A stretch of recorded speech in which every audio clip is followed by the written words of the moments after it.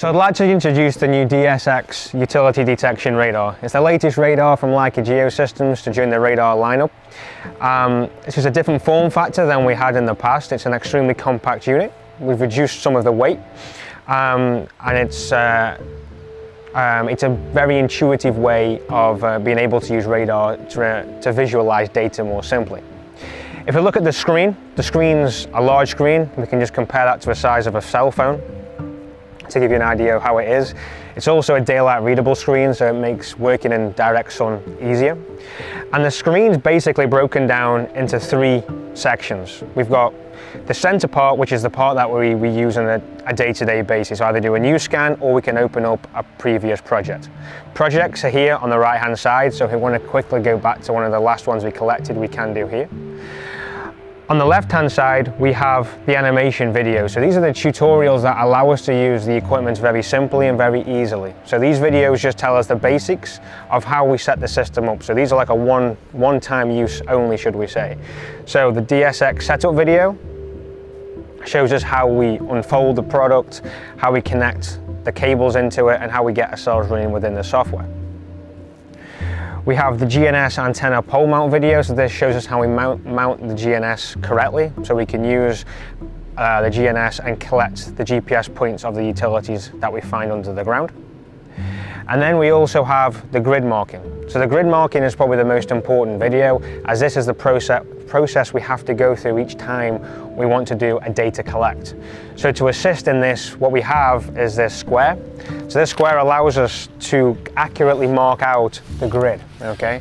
So it comes with the tool. We just unfold this grid and we place it on the ground, and what this is going to do is going to define the baselines that we're going to work from, okay? So drop it on the floor, and then this creates our corner, and we're going to walk in a Y and an X direction using this tool. So let me show you how we use this on a project.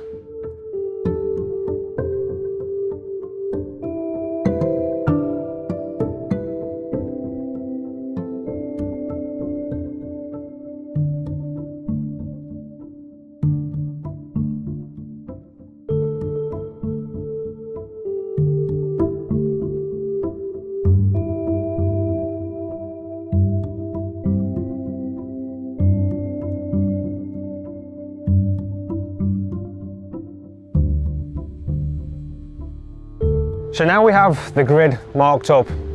What we need to do now as a first step is to align the radar to the grid that we have.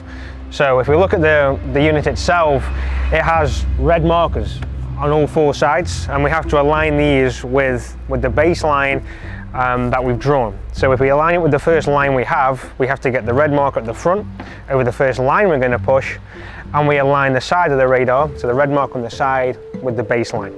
So now we have the DSX correctly aligned. What we need to do now is start the project. We're going to hit grid scan, which is beneath the new scan section on the software. And now we can give some information to the project that we're going to start collecting. We can give it a project name. We always give a default if you don't want to put one in. And then we have 3 other boxes which are all optional. So we can put the operator's name in, customer's name in, site name. We can also put additional project notes in as well if wished, and change the location of where we're going to save this project. So I'm just going to hit next to define our grid. Okay, so we're going to tell the software how wide this grid is. So we're 18 feet wide. Okay, and the height and the distance we're going to be walking is going to be 16 feet. Okay, and then we're just going to hit next. That's going to give us a summary of what we're going to do. So if we were working with GPS, for example, this will give us our GPS coordinates. We haven't got it currently running, so it's just going to come up with 0 zeros, and it's going to oversize the grid for us. We hit go to acquisition. Before we hit go to acquisition, what we must make sure we do is switch the DSX on.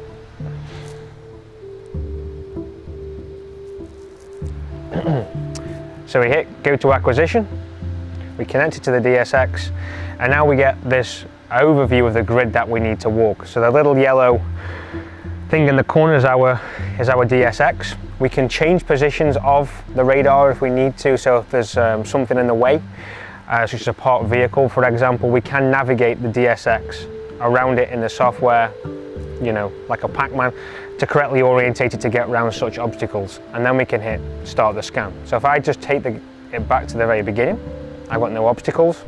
I hit start scan and I push it forwards.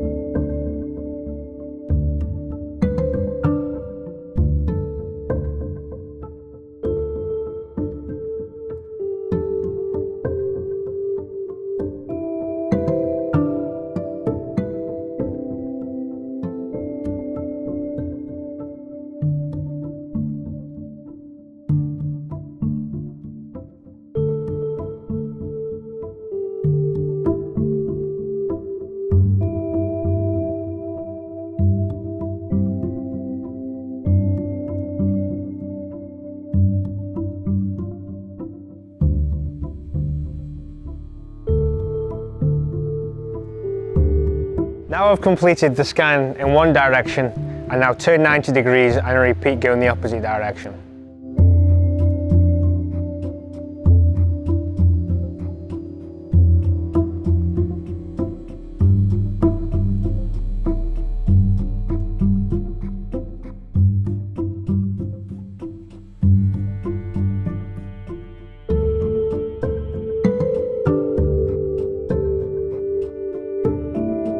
So now we've collected the grid, we can go and analyze the data, but just before we do that, I just want to make you aware that this isn't the perfect place to be using radar. We've got some quite large changes in elevation, we've got rocks, we've got gullies, and we've also got quite a lot of utilities down here, which is what we're expecting to find on the DSX. So if we go and analyze this software, I know we've initially asked it to load the tomography for us.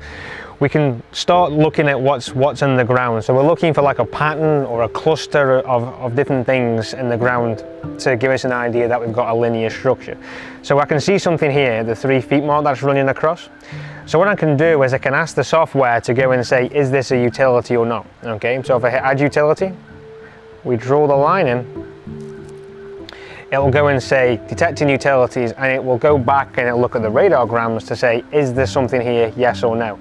If there is something there, it will say utility detected, okay? Now, if we just look at the area, given by looking at the ground, we can see indications that that's probably going to be an irrigation line that could be under the ground, okay? But we don't know for sure, so at the point here, we can say it's an undefined utility. We're not going to define what it is. We can define if it's known. We've got some default options in there, sewer, telecom, water, gas. We can scroll through different ones, okay? And we can also give it a color if we wish. And it'll also give us an expected depth of 0.4 of a foot down as well. If we know the utility diameter as well, that can be put in. But I just hit add utility and it will draw that line in for us, okay? So that was the first thing we saw, and we know we're looking quite shallow because on the slider bar at the side is telling us that we're at 0 to 0.6 feet, so we're analysing that chunk of dirt, should we say. I can then carry on going through that data and see if we see anything else that's down there, okay? So now all of a sudden we've got another cluster that's appeared here. So I'm going to hit add utility again. I'm going to draw the line in. I'm going to see if the software says there's a utility down there or not. Okay, so if you find a utility again, the chances are that one's a gas line because we can see a gas meter on the side of the property as well.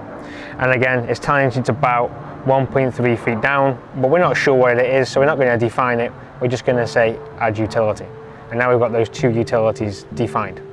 Okay, so that's one is saying it's 12 foot from where we started, so it's 12 feet from the baseline that we initially had, which puts the radar in this orientation. So what we could do now is excavate down to that line to show that it's physically been detected correctly with the radar.